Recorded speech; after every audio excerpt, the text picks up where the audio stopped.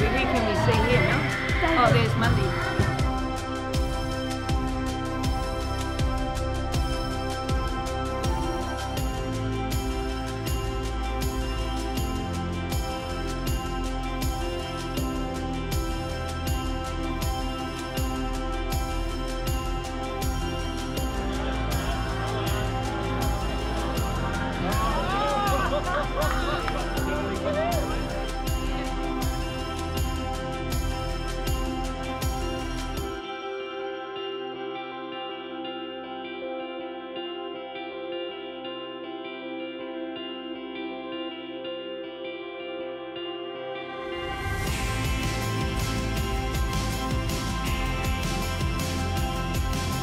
Toss of the coin today, and it is fantastic to see a 12-year-old Milli Lucas here today, whose story's been followed closely by many. The whole state has really got behind her.